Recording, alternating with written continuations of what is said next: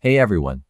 Today we are going to talk about a problem that you might have encountered while playing Fortnite the matchmaking error weird. You might have seen the message that says, "We couldn't connect to the match." You can try again, but if the problem continues, check out. It's a frustrating experience, but don't worry, we've got you covered. One possible reason for this problem could be the downtime for v24.0 #Fortnite mega update. When the servers are down, the matchmaking is disabled, and you won't be able to connect to a match. This is done to prevent any further issues and to update the game with the latest fixes and features.